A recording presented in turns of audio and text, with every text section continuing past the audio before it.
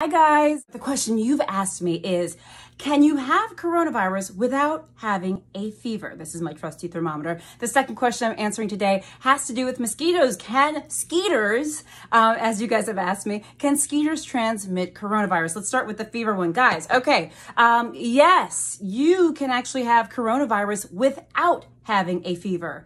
This is actually one of the things that concerns me because many places are opening up and they're saying they're going to do temperature checks, which is great and fantastic. I'm all for it. But remember, not everyone who gets coronavirus will actually get a fever. So just want you guys to keep in mind and to know it is possible to have coronavirus without a fever. Remember, it's possible to have coronavirus without many symptoms at all. Remember, I did a session on asymptomatic transmission. Some people don't have symptoms at all. Some people only have mild symptoms. But yes, you can have coronavirus without a fever. Now, let's go into our second question, okay? About the skeeters, because you literally have said in your questions, can the skeeters transmit coronavirus? By the way, this is my off bug spray. You can get any brand that you like that is approved by the EPA, the Environmental Protection Agency, to protect against mosquito bites. Super important. But let me get to the answer. The answer is that there is no evidence really at this point to suggest that mosquitoes can and will and do transmit coronavirus, which is a good thing because guys, it's warm outside for many of us.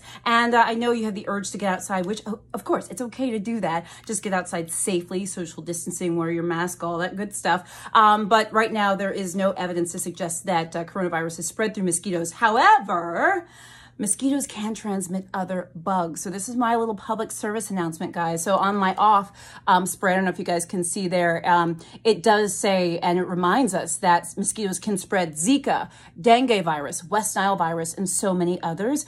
So make sure that you are wearing bug spray when you go outside to avoid getting mosquito bites. Go to epa.gov to find an Environmental Protection Agency approved mosquito repellent so that you don't get bit by the skeeters.